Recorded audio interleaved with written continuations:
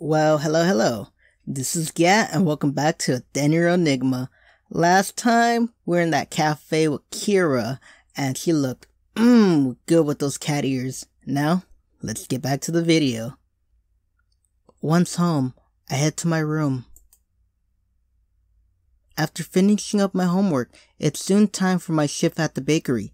I change and head downstairs, but I don't see Mina. She must already be there. I walk to the bakery is quick and easy, and I arrive a few minutes earlier for my shift. As expected, Mina is already there. She grins when she sees me. Right on time! I was worried you'd be late without me there to remind you. Okay, let's see what we got. I wouldn't miss working with my cousin. That's kind of funny and dumb. Cupcakes are a great motivator. I'm picking that one. I was promised cupcakes. Mina sighs. I should have known you'd never be late when it involves food. So, those cupcakes? I said we'd get them after our shift. I knew there were strings attached. People start trickling in and Mina and I split off to help them. After assigning a few customers... Assigning? Really? That's what I... After assisting a few customers, a familiar face comes through the door. Kira? Hold on. This is a little bit loud for me.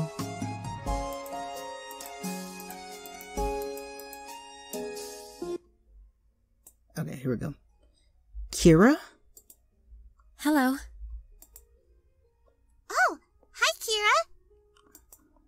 Mina looks just as surprised to see her as I am. I didn't expect to see you here. I came to buy that bread you had at lunch. Oh yeah, it's really good. Let me get you one for you. That's okay, I'll get it. She disappears in the back, which is strange considering we have the bread stacked out front. Maybe she wants to get a fresh one for Kira? I noticed Kira looking around the bakery. It's nice here. It feels cozy. Thanks, it's a fun place to work. Feel free to browse. Everything here is good, so you can't go wrong. They do look good, but I wouldn't know what else to get. I can make some recommendations. She nods. Sure. You probably want something You'll probably want something sweet, right? She blinks, surprised.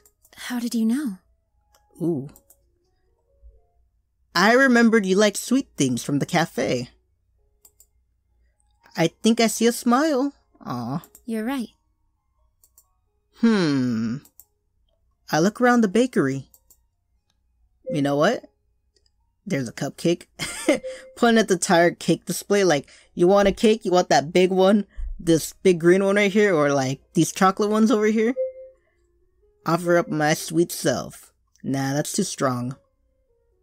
Like, maybe if we were going after Erilynn, you know what I mean? I'll be like more flirtatious, but this is Kira. A whole new personality. We need to play it smooth. Suggest the cupcake.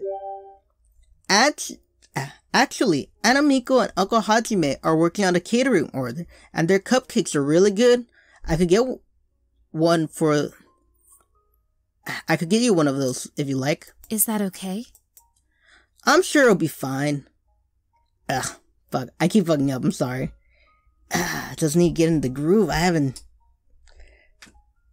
New mic and everything. I just need to get back in the groove. Sorry about that. Okay. I'm sure it will be. They always make extra just in case something happens. Normally those just go to Mina and me, so I'm happy to bring you one. That's kind, but I don't want to trouble you. Next time I'll try a cupcake though. You better. I nod. Sure. Even though she turned down the offer, I see her looking at the cake display. It seems like she is taking my suggestion of cupcake to the heart. Mina returns with Kira's bread. Here you go. Thank you. Offer it on the house. Kira brings the bread to the register, but I shake my head. This one's on me. Kira pauses, clearly surprised. I don't mind paying for it. No, baby girl, I gotcha, okay? I know, but consider it a thank you for stopping by. If you like the bread, then please come back again and try more of our selection. After a moment, she nods. Thank you. I hand back the bread. To my surprise, Kira unwraps the plastic and takes a small bite. Do you like it? It's good, right? Yes, it's delicious. Sorry, I hear the helicopter right now. It's just flying over. Okay. Kira's eyes widen. She looks away, and a small blush dusts her cheeks. Mina and I both smile. I'm glad you think so. Thank you for the delicious bread. Look at her smile. You're welcome. Feel free to come by. I fucked that up. Hold on.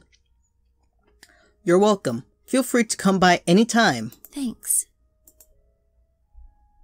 The bell dings and Kira leaves the shop. Mina looks at me and raises an eyebrow. On the house, huh? That's awfully generous of you. I'm a nice guy, Mina, okay? What can I say? What? I was trying to be nice. Uh-huh. Is that it? You just wanted to be nice? Yeah. Yep. Then how come you never offer me anything on the house? Because you work here and already get everything for free. You mean it's because I'm not Kira? Shut up, Mina. I'm gonna punch the shit out of you.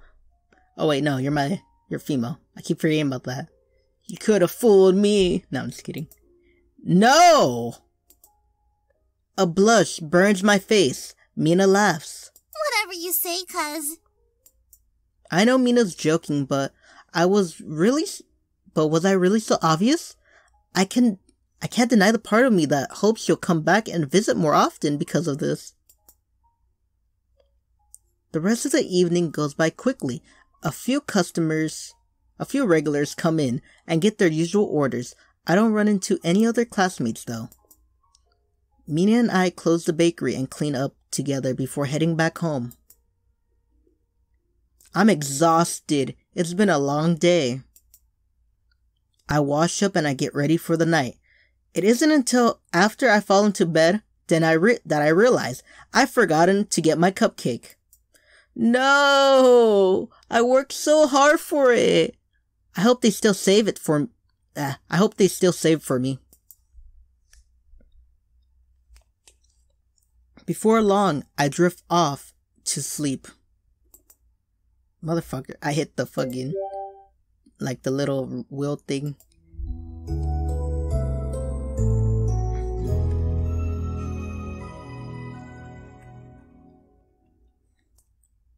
Mina wakes me up bright and early the next day. I take a quick shower and meet everyone downstairs for breakfast. Good morning, sweetie.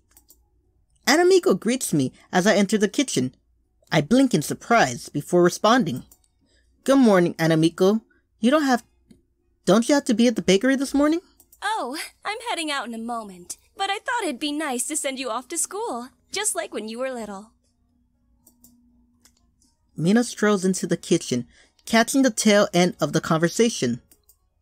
Mom! That's so embarrassing! We aren't kids anymore. I know! You two grew up so fast! She pinches both of our cheeks affectionately. Mina and I both duck away. Anamiko! Ah, Mom, stop! Dude, I just love doing this. Okay. I won't bother you anymore. She chuckles, wiping her hands on her apron. Your lunches are packed and breakfast is on the table. Since you're all set, I'm going to go back to the bakery and check on Hajime.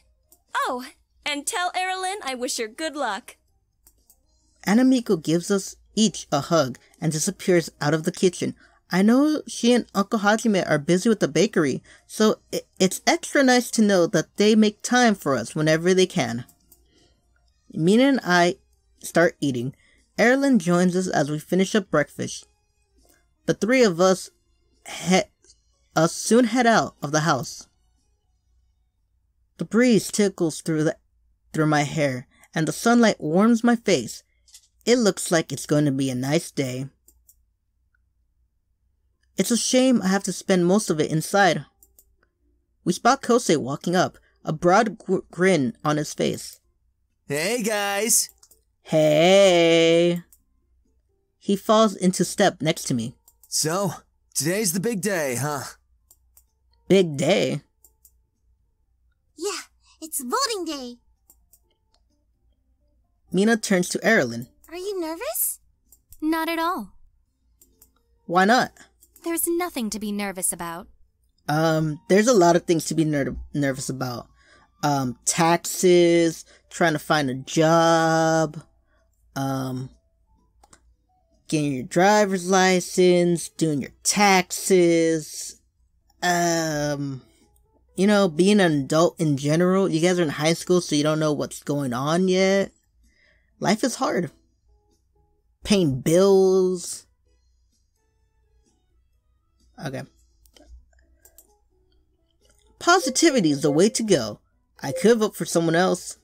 You could lose. Let's see. I'm not gonna say that because I'm not a dick.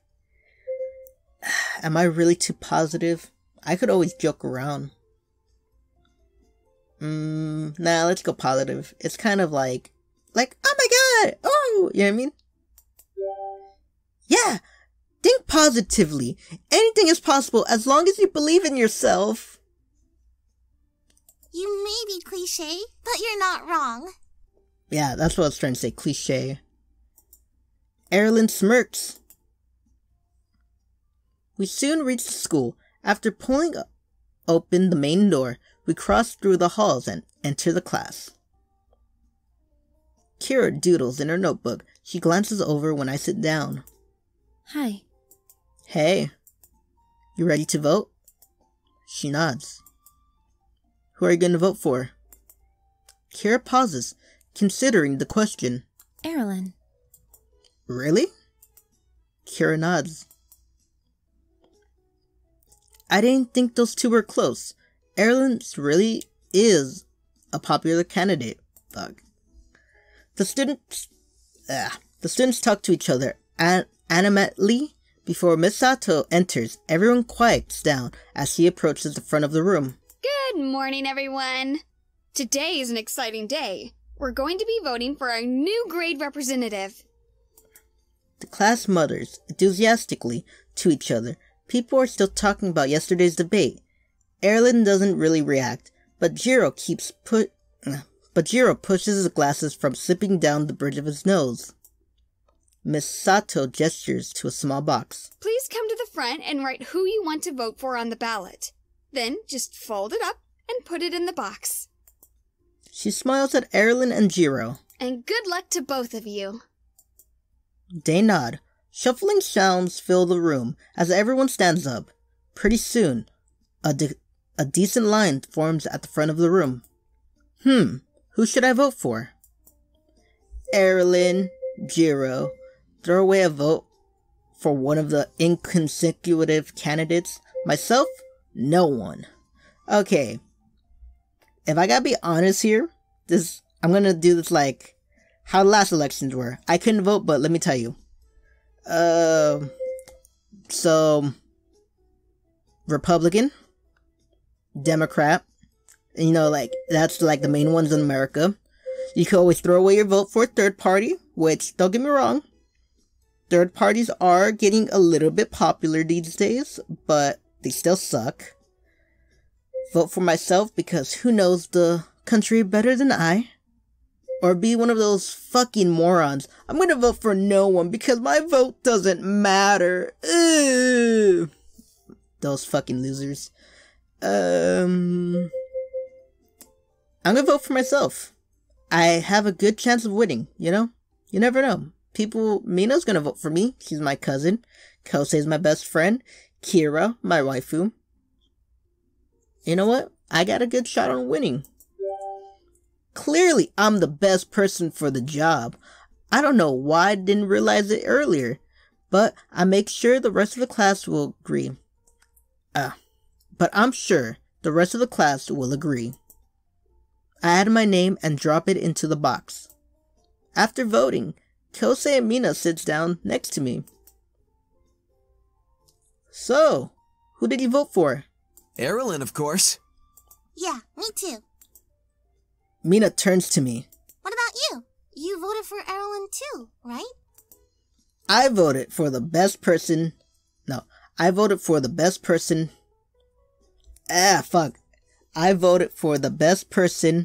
fit for the job.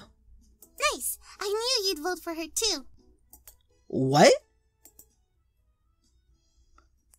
Erilynn floats back down to her seat before the last few students settle into their desks. Misato puts the box away and smiles. Thank you for your votes, everyone. We'll find out the results tomorrow. Jiro shifts in his seat. He glances at Erilynn, who looks relaxed. Now, everyone please pay attention. We're moving on to our first group project of the year. Ooh. There's a split chorus of groans and cheers. Hopefully you'll have fun with it. Listen up so you can hear your group and topic. She points to a random bunch of students sitting near each other. You 5 will be in a group. You'll be reporting on democracy. Woo! Love democracy. You know what I mean? Love it. I might be saying that because I'm American, but in my opinion, I think democracy is the way to go. The people vote who they want. No kings, no dictators, just people who can vote. And you know what? Fuck it. I could be president. That's the whole point. That's the thing about presidents. Any one of you can be. Even you listening right here and now can be president. Yep, I'm too high. I'm too high to do this video. I'm just kidding.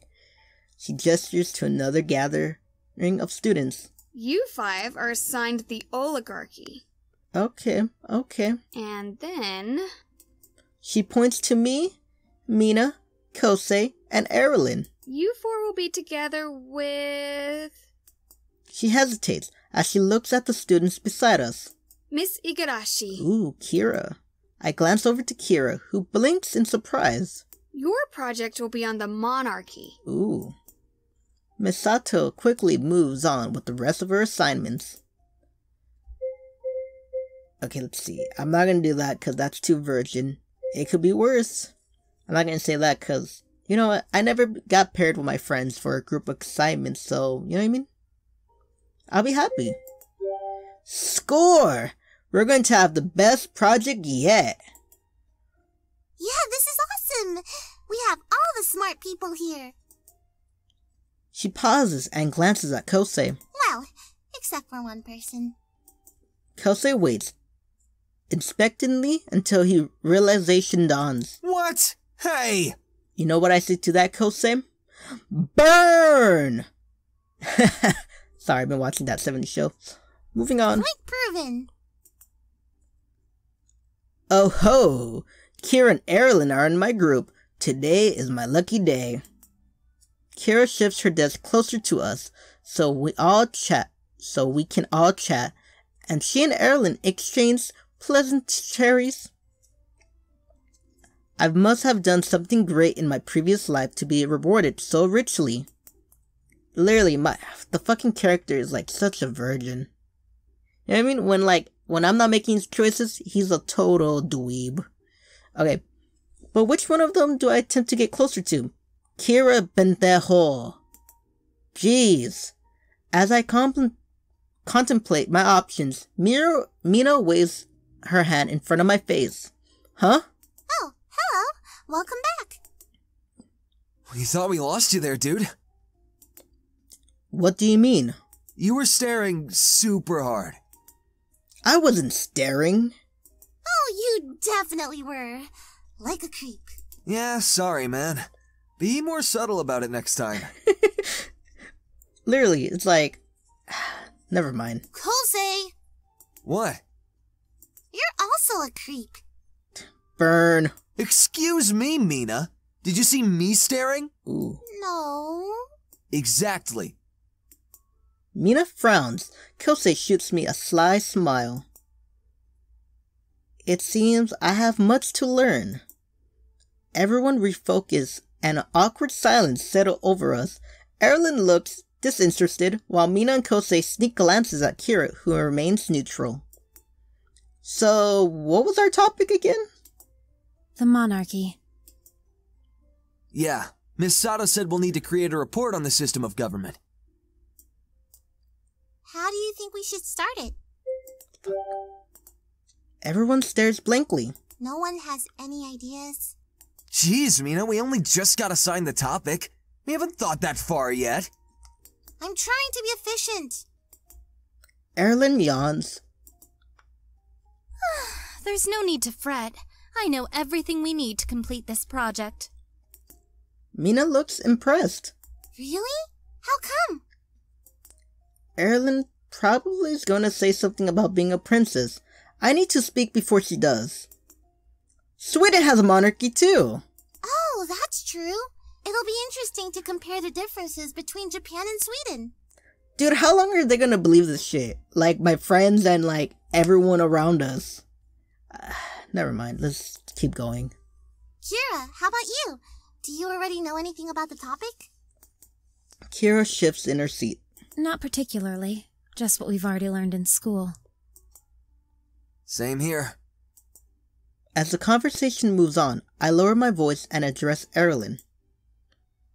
Actually, with your background, you would be an asset for this project. I know. That's why I told everyone there's no need to stress. Misato claps her hands to get everyone's attention. The class slowly quiets down. Okay, everyone. One final note. You'll be expected to present your project to the class. So be creative! You'll get points on your creativity as well as clarity. For the first time, Kira seems a little interested. I'm not too worried about this. I think with Kira's knack of art and Erilynn's public speaking skills, we should be pretty solid with our presentation. Misato gives us some quick information about each of our topics and offers us more time to discuss as a group. We should probably get together sometime outside of class and work out who does what. Excellent suggestion, Mina. Yeah, good idea. How about this weekend? I'm down. Maybe Sunday? Sorry, Kosei, but I go to church Sunday. So how about, Saturday? What am I doing? I'm like, I don't got time to, like, do more commentary. Let's just get this done. I can do that. Okay, it might be easier if we all meet at my house, since half of us already live there. Yeah, that makes sense. We agree on a time and exchange contact information. I give Kira my address just before Misato claps for our attention. I hope you've all had the chance to speak to your partners. I look forward to seeing everyone's presentations. Now, please open your textbooks. We settle down and focus as she dives into the lesson. The rest of the class goes by in a blur.